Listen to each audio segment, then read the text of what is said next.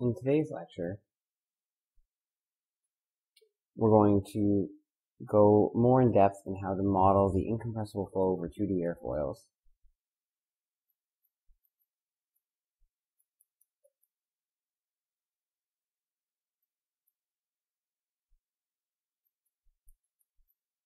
And also get into finite wing modeling. Most of the material today is again going to be a review, but we're going to go more into detail on how to use panel methods to solve for 2D airfoil flow, some of which will be new material for you. So overall, this is covering 4.7 to 4.12 and 5.1 to 5.3.1 of Anderson, which was the ending point for the parts of the course Aerospace Engineering Fundamentals that was covered in Anderson's book. So last time, you'll recall, we noted that there were two ways to use vortex sheet solutions to model the potential flow over an airfoil. One was a vortex panel method where the vortices are distributed on the airfoil surface. The other was thin airfoil theory,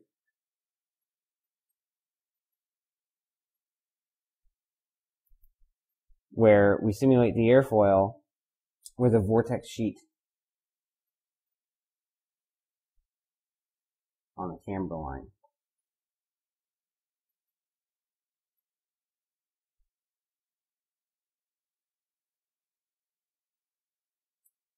To do this, we essentially use the following procedure. First, we calculate the local sheet strength, gamma of S, so that the camber line of the airfoil is a streamline of the flow. Second, we need to satisfy the cutter condition so that the strength at the trailing edge must be 0. And then finally, third, we calculate the circulation by integrating along the vortex sheet the local strengths. And finally, we can get the lift per unit span using the Cutter-Joukowski theorem.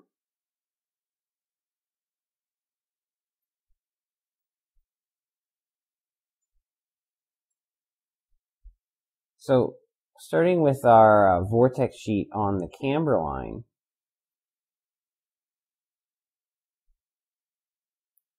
which might look something like this.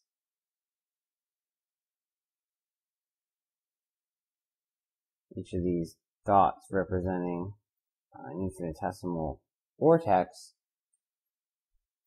So this camber line has some equation z equals z of x. The s direction is along the camber, and there may be some v infinity coming in at angle of attack alpha. This goes from 0 to the chord, so that this is the chord line, and this is the camber line.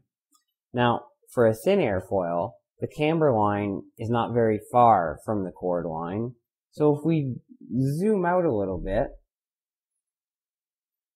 we can imagine that, in fact, we might be able to neglect the effects of the camber line and instead distribute the vortices along the chord line.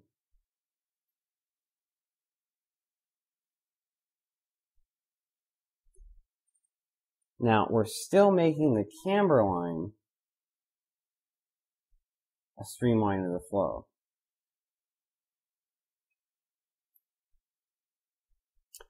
For a symmetric airfoil,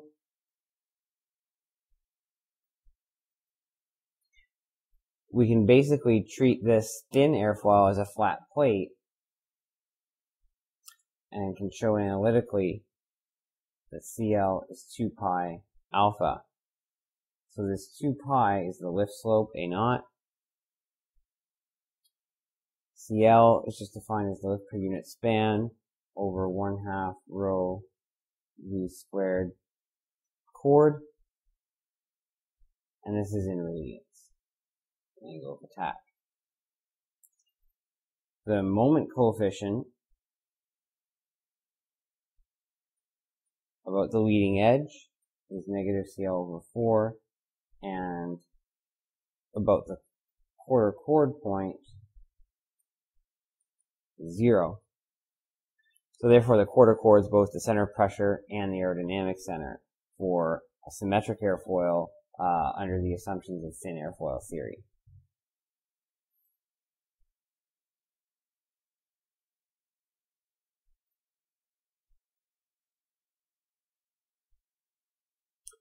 Whereas for a cambered airfoil,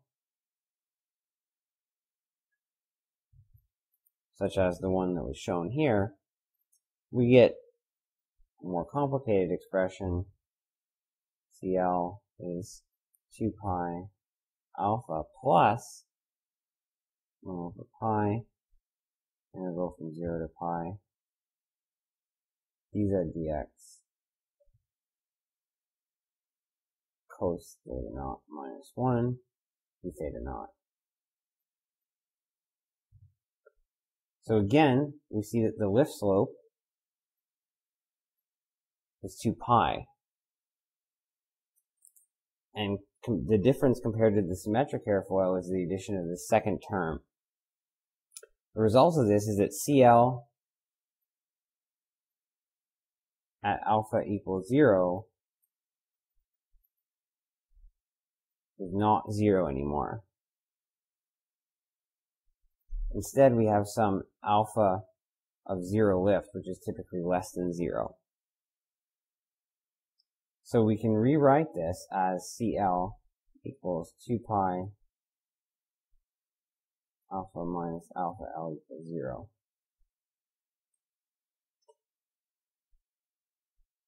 Where alpha L equals 0 is given by this integral. Actually by the negative of this integral because of the minus sign here. Again, if we look at the moment, Cm about the leading edge is negative pi over 2 A naught plus A1 minus A2 over 2, where I'll get at what these A's are in a moment, and Cm about the quarter chord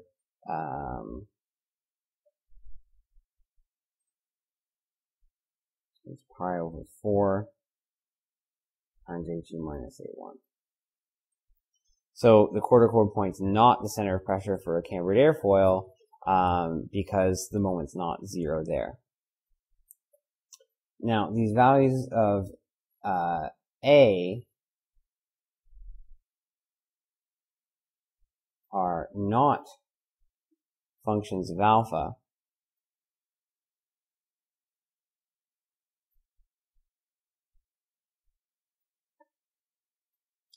So,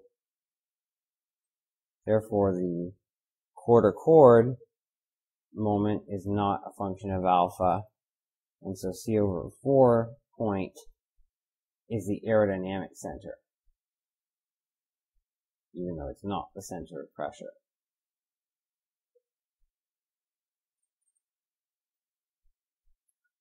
And that means we can come up with an expression for the location of the center of pressure, which is just C over 4, 1 plus pi over CL, A1 minus A2.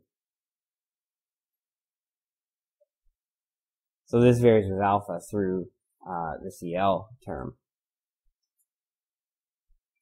Now, had A naught in there earlier, which we haven't defined yet, which is just this, alpha minus 1 over pi.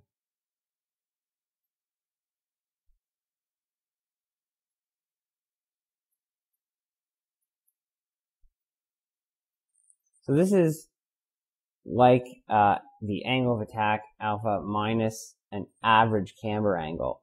So this is kind of like an effective angle of attack. And for A1 and A2, we can write AN is 2 over pi, and it'll go from 0 to pi, dz dx, post n theta naught, e theta naught. Where this dz dx is the slope of the camber line, and can be expressed in terms of this theta.